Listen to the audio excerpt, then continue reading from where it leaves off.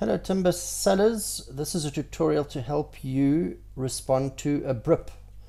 So once you have logged in, you would simply go to the timber seller menu item, and from the drop down list you're choosing the BRIP received and SIP submitted option.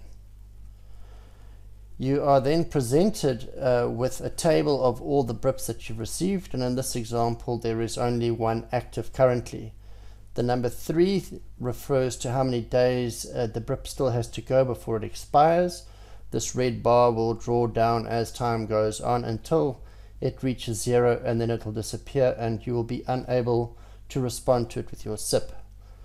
To respond to a BRIP, you click on that little blue arrow over there and you go to the SIP to be submitted option. You can see the little hand appears as you touch on the line. Okay, so when you see this table, there are a few things that you as the seller can change. The one is your bundle size. You will see for some of these items I don't currently have any bundle sizes in here. So for me to change them, I simply click on that cell and I add the information. And I'm just going to keep it the same as the standard bundle size. I'm not going to change it, but if you do have bundle sizes that differ to the standard, then of course you must add those in as you wish. Please, if I can draw your attention, if you click on this little checkbox over here, it will save the changes you make from here into your master database, which means that for your next BRIP that you receive and you respond with a SIP, the information that you added will automatically be pulled in. So that was the bundle sizes that I could change. You can also see that my rand per cubic meter, I just have dummy information over here. This is just an example. Of course, I'm not going to sell my timber for 0 rand. So you also put in your X mill prices, X VAT here. I'm just putting in 100 rand for demonstration purposes. Okay, now the way it stands now, I am saying, right, let's just change that number there. Okay, there we go. The way it stands now is that I'm saying I can totally match exactly what the buyer wanted. In other words, they wanted 2 bundles of 38 by 6 meter, solids only.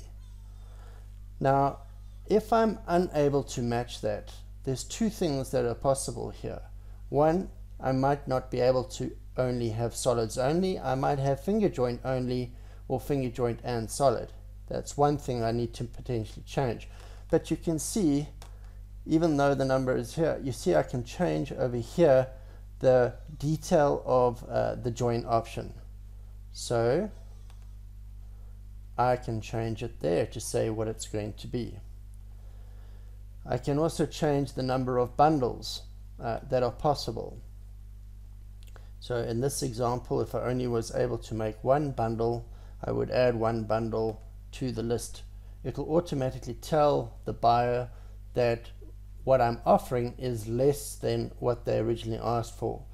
I can make that up by cloning this row.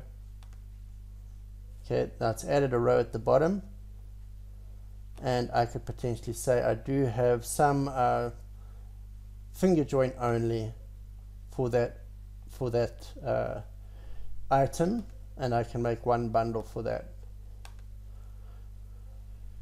Now in this example you can see it's got a value of 336, whereas that one is minus 336. So what we're telling the user here is that I'm giving them or offering them something in addition to what they asked for. So just with this very simple example, you can see how you are able to change the join option. You are able to add your own bundle size. You are able to change your prices over here. Lastly, just to say that you can add a discount or markup to these prices. Now bear in mind, these prices are coming from your master database automatically pulled in, or you add them in here now and you can save them to your master database, which will happen as once you submit this. But if you want to have a quick markup or discount, This 5% will be added to these figures over here. If you wanted to have a discount, it would be simply -5. So it's representing a percentage mark up or mark down. Your transportation cost is added, and again it can either be a lump sum or it can be specified as a rand per cubic meter. If you specify a rand per cubic meter, then it'll take whatever value you have, let's say 150, and it'll times it by the cubic meters on the BRIP or on the SIP in this case to get the total.